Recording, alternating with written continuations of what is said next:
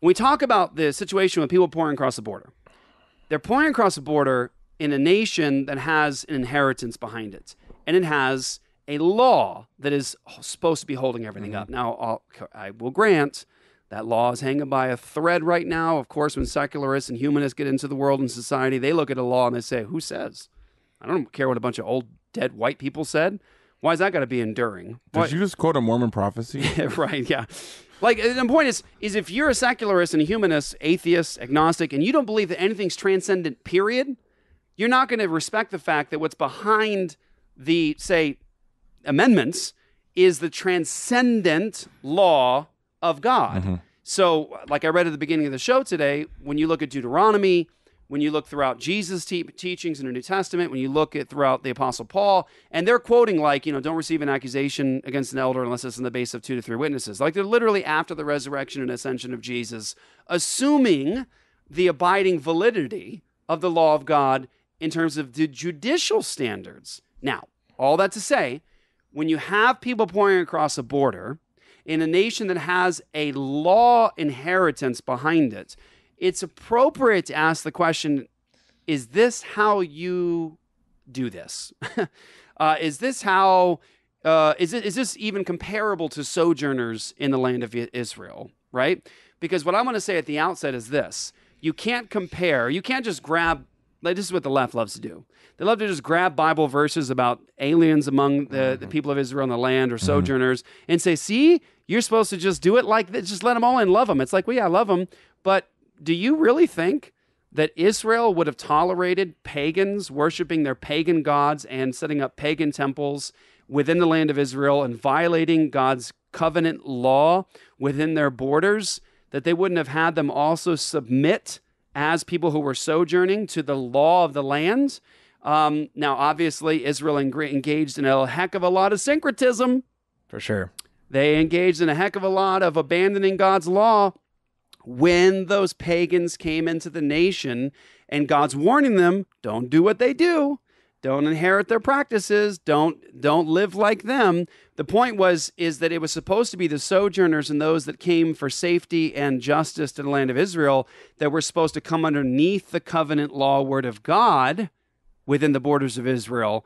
And it was the people of Israel that are now supposed to yield to their practices. And here's the thing, they wanted to. They wanted to. Because, what does Deuteronomy say? The nations will look inside of Israel, see the justice, see the righteousness that's apparent in there, and they will flow to it. Right. Because what nation has a God this just? Right. And has laws this magnificent? Right, yeah. That's exactly why they want to come. So they come in because what were they getting in the land of Israel? Liberty. Right. Liberty, Exactly right? They were freedom getting within God's ordained boundaries. Yeah, liberty. They were getting justice, protection, safety. But the sojourners and those that came in to Israel for sanctuary had to come under the law word, the covenant that God had made with Israel in terms of this is the law of the land. These are the covenant documents. Yeah. They weren't allowed to come in and just simply start violating God's stipulated standards and setting up pagan temples and doing this publicly in the open. That wouldn't have been allowed. Yeah. And so you can't take proof text, Bible verses about sojourners and how you're supposed to treat the alien and all those things and just start throwing them out willy-nilly. It's like, but wait, there's a context to this. Yes, and amen to making sure that you love your neighbor and that you have people coming into your land who are agreeing with the covenant documents of the land, come underneath that law. Of course, I mean, like this whole nation is a nation that was formed by immigration. Yeah. Right? Agreed and amen. Almost 100%. But all of us were sojourners. But they had a document. They had a law, and people came under. So the question is what's the best way to do it? Is the best way to do it just to have a simple open border and just to let people pour across with fentanyl and cartels and human trafficking? And people, listen, they have no idea of the history of this nation. They have no idea of the laws of this nation. And they have no commitment to at all abide by any of it. Like you just let them come across like that? Or do you do it in, I think, a more responsible way that loves neighbor, that says, please come. But you're allowing people to come in to do what? To get equipped and training and to come into an actual agreement and to put their hand up. Yeah. Oh, with oaths. Yes. Hand to God. Right. Hand to God that I agree that these are the laws of this nation. Hand to God. I'm going to abide by that I'm going to uphold that. That's what I believe. Before God strike me dead, sort of a thing. I agree. That's, I think, the more appropriate and consistent way to do something like this. But all that to say, we're in a difficult time because you have all these people, and I'll just say, like, in terms of how it personal impact. I live kind of far away from the studio. On a good day, 20 minutes to get home. On a bad day, it'll take 40 minutes of traffic. But there's a section, the I-10 and Baseline Road. It's a section I got to pass by every single day. I-10 and Baseline, and let me just say, it is getting horrendous. Like, lock your doors, and I'm concerned about my daughter driving there at certain times of day. Because the drugs, the danger, the thugs that you'll see there walking around and doing some crazy stuff. That's one of the top spots of sex trafficking. Yeah, I know it is. That's right. That's exactly why this track was written for that spot right there. Yeah, it's becoming more and more dangerous. By my house right now, I don't want my daughter going to the grocery store by my house when it's dark, because it is getting more and more dangerous by the day. And the drugs, the fentanyl, the people who are standing on the corners just nodding off. It's dangerous. We have so much pouring across the border right now that it's endangering the lives of other people. You have to take these things into consideration, the sex trafficking, all of that. And also, just in terms of caring for your neighbor, if they're coming across the border and there's no home, there's no work, they're literally now endangering themselves and their families, but also now it becomes a problem in terms of stealing from the population that is already here dollars via coercion through excessive taxation to basically fund somebody who's done this illegally and not come into a covenant with the nation that they're entering. So you see a problem. There's all kinds of things down the line here.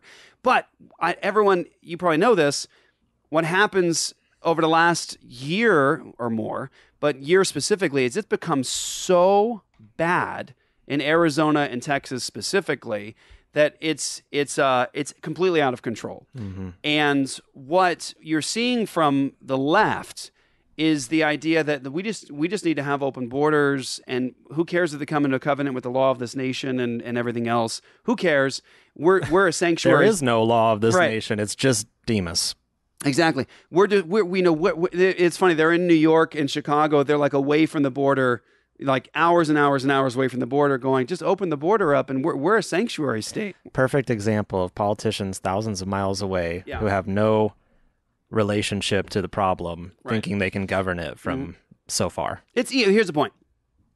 It's easy to say to hundreds of thousands, millions of people pouring across the border, come on in, when you don't personally have to face the consequences of that, whether it is the consequence in terms of how do you care for these people, the consequence of medical care for these people, the consequence that comes with drugs and sex trafficking. It's easy to say, just come across, no worries about coming into covenant with this nation and agreeing to the laws and submitting to those sorts of things. Easy to say it when you're thousands of miles away.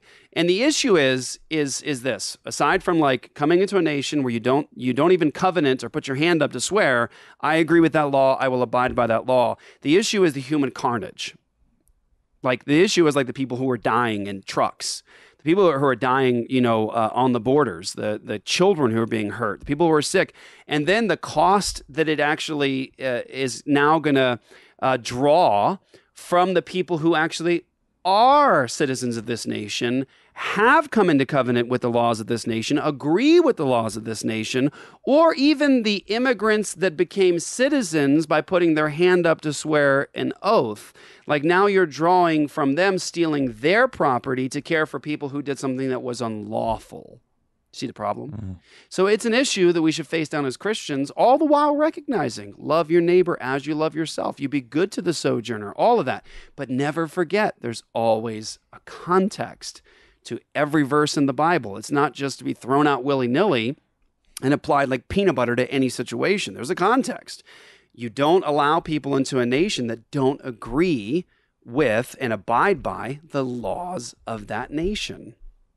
Very important. Yeah, I was going to say, essentially this was Sleepy Joe and Barack did when he was president. they essentially just made prisons for these migrant people.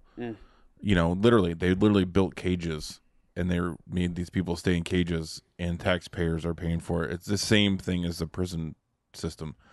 You know, and so we're saying, how is that loving your neighbor? Just by opening up the border, then you're just putting them in prisons. Like, that's not loving your neighbor. You know, and there's a way to do it. Like, and I think Jeff's done an excellent job of explaining biblically, like, how we should approach immigration, but that's not the answer. That's not loving the neighbor coming across, and that's not loving the neighbor that's a resident that's now paying for those people to be imprisoned in cages. Yeah, citizens. It's almost like every effort they take in the name of humanizing and dignifying people, they end up doing the opposite by dehumanizing people. Yeah, exactly. And turning them into animals, which is what standing in opposition to God's law and God's ways always does. It makes us less human, less like what we were created to be.